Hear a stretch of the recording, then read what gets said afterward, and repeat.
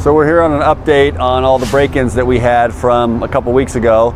We did install the photo beam in here, so as soon as you cross this line, the alarm goes crazy, the lights go off, stuff like that.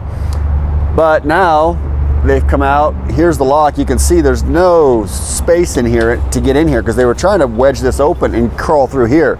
We've adjusted it where you can't do that. Now they just got bolt cutters and they cut the lock, push the gate open with the alarm going off, and just walk right over here. They've got 2 or 3 minutes before we can run out here after we hear it, come out and see what's going on. They calmly walk, open the gate, walk right out and go down the street.